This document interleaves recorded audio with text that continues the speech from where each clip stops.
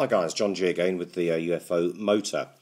Hey, here's something I've realised which is quite interesting. So I've got the same setup as before, got the battery going for an ammeter, driving the motor through input, and then output will be here when I connect it.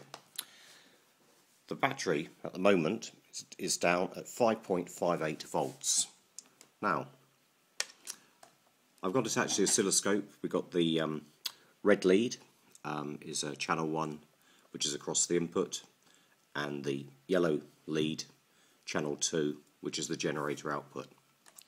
Okay, we start off at 9.6 volts, start the engine, and straight away it's dropping down to 8.2, below 8 volts now.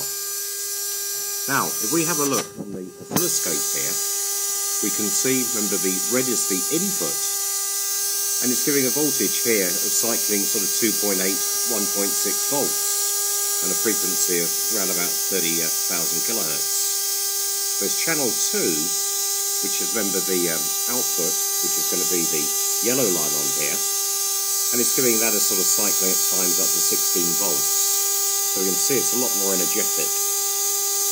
Now here's something else interesting. If we look at the voltage, it's 7.82, 7.83.